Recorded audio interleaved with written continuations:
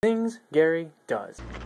Alright, so it's a hurricane, and it's coming for us, and it'll be here Tuesday, Wednesday, and so, yeah, it's gonna be a hurricane.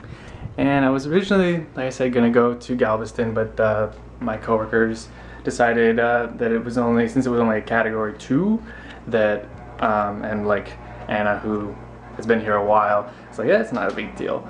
And so we're not going to Galveston. I am partially curious to see how the storm goes.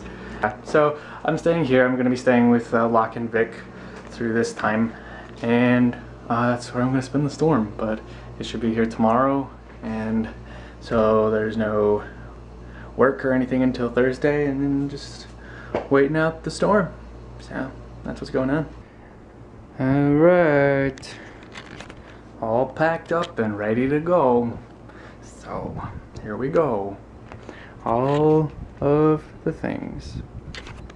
Okay, I'm not being very safe by videotaping while vlogging, but I'm not even gonna look at the camera, so I'm not gonna look at you.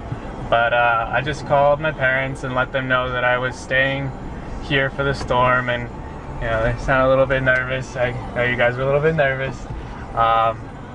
And honestly, like, I'm a little bit nervous. I'm trying to sort of play a little bit cool, because everybody's kind of like, oh yeah, not a big deal, like you can sit through this, not a big deal. But you know, the first hurricane, you know, all the things I've seen have always been about Katrina, and that's all I've ever seen. You know, in AmeriCorps I always go in the aftermath of a disaster, so I'm definitely well versed in how things can go, like when they go bad. But so I think I'm a little biased in that, but you know, I'm a little bit nervous. It's just, you know, first time with a hurricane. A little nervous, but it should be just kind of a little crazy, you know, kind of looking forward a little bit just to see the spectacle of it, but I'm definitely a little bit nervous, so I don't know. The other element about all this is driving around, but it's a noticeable difference. There's less cars. There's just less cars on the road, there's less cars parked around.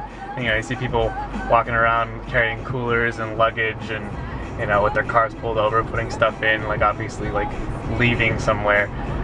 And you know, just all of the movies you've seen in your life of people like leaving the city, fleeing the city, you know, it just kind of plays on you, and you know, you stay, and are you going to be the suckers here when everything goes bad? And like, I don't know, it's silly stuff. I'm hoping it's silly stuff, but you know, here we go.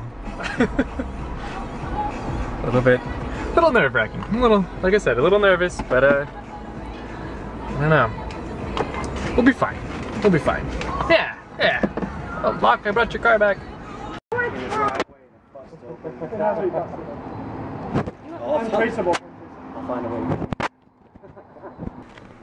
Alright, so here we are.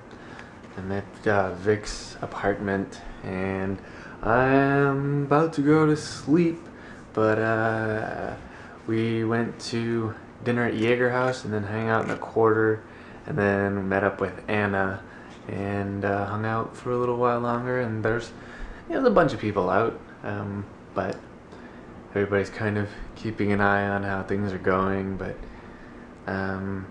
most people are kind of like, well, here we go. Everybody's sort of excited about it.